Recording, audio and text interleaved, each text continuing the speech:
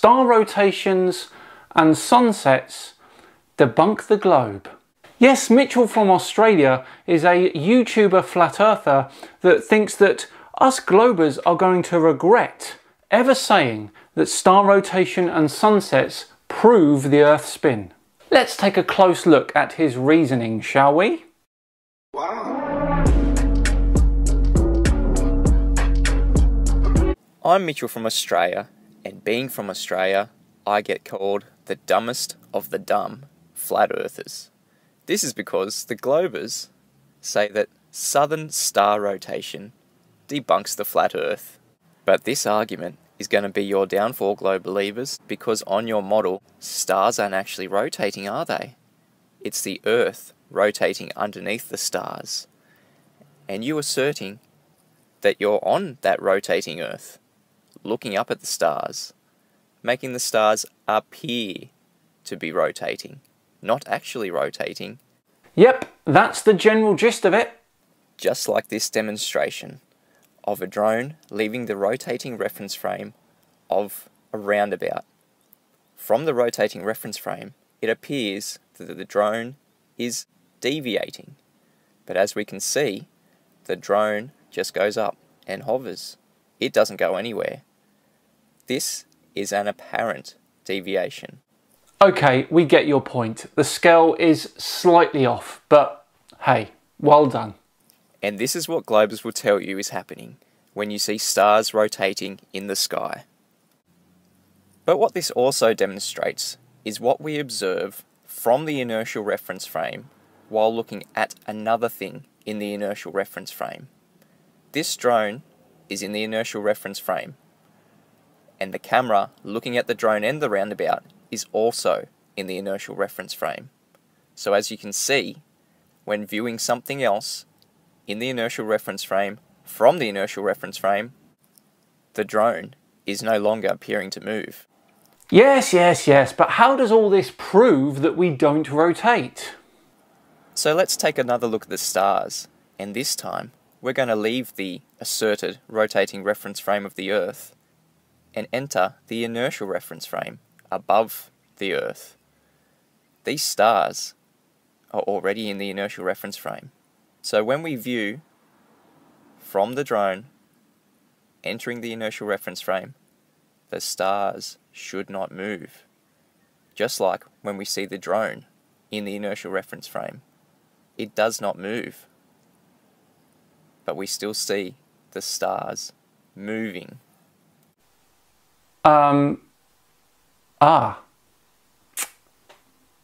How do I... Only joking, Mitchell. Your drone remains in the rotating reference frame. It does not move into the inertial reference frame, as you say.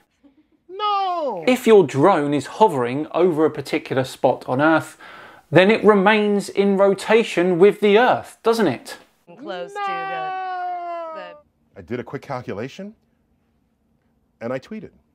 The winning field goal in that game was aided by a 1/3 of an inch deflection to the right from Earth's rotation.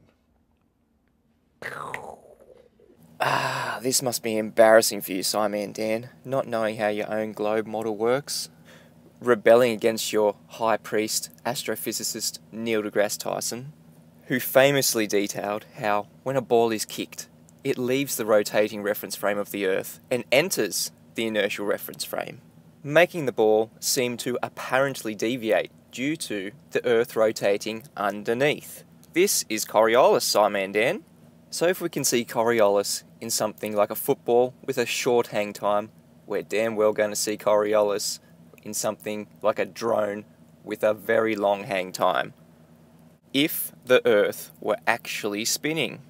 But you detail it correctly, Simon and Dan, by saying we do not see an apparent deviation in the drone hovering. Therefore, we do not have Earth-based Coriolis, and we do not have a spinning Earth. That's our argument, Simon and Dan. Welcome to Flat Earth. But your little drone isn't leaving the spinning Earth, is it? Have you realised the implication of this, globers? The stars are the things that are actually moving, not the Earth underneath it. The thing is, Mitchell, you're always going to see star trails. Check out this picture from the ISS. Absolutely awesome. And look, star trails. Quality example, Simon Dan. But instead of going after the impossibility of star trails being seen by the ISS, unless it's doing barrel rolls, I'm going to attack where the ISS is. In space, you say, the sky vacuum, yeah, that violates natural law. The gas we breathe would absolutely fill the available space of the sky vacuum, as dictated in the second law of thermodynamics. This is entropy. You think the ISS can reside in a place that violates natural law? Nah, space is fake, mate. And the Earth is stationary, as you detailed before. Your video is going downhill quick, Simon Dan. If it were actually Earth rotation, making the stars appear to rotate, then when we leave the spinning Earth, we wouldn't see this. The stars should stay still, but yet they keep spinning. But this also applies to all celestial bodies, because you ballers assert that the sun sets and rises, also due to Earth rotation. So let's view the sun from the inertial reference frame. Same argument, same misunderstanding. The drone has left the rotating reference frame of the Earth, but yet the sun still appears to set. We go up again, and the sun sets again.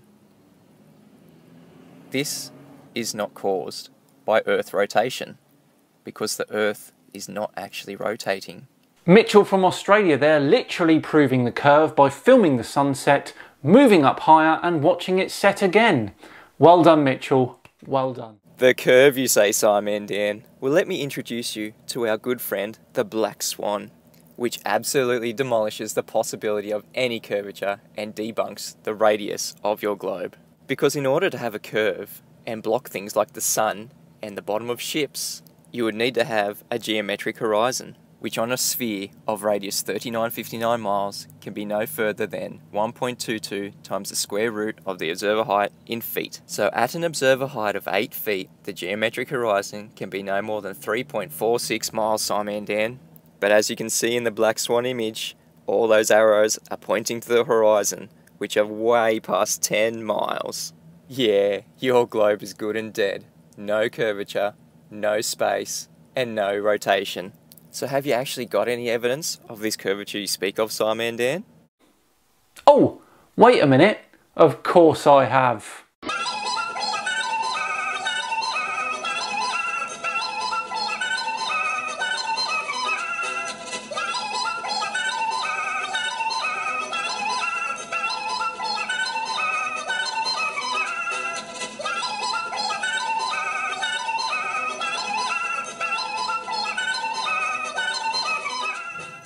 Does that mean my table is evidence of curvature too, Simon Dan? Nope, wrong again. You still fail to see how our world really works. Things disappear bottom up as they move away from us, not due to curvature, but due to angular resolution. The angle from the observer to the coin has become so small that it is no longer resolvable. But if we increase the angle from the observer by zooming in, this resolves the coin again. It is not blocked by any curvature. It is not blocked by anything at all. Just like your example of the boat disappearing bottom up as it moves away from us. That angle from the observer to the bottom of the boat gradually gets so small that it is unresolvable from the bottom up. So to recap what we've learned from Simon Dan, the Earth does not spin, space is fake, and there is no curvature. There we go, another Flat Earth Friday done and dusted, and what a great one it was. I do hope you enjoyed it. If you did, then please do like and subscribe.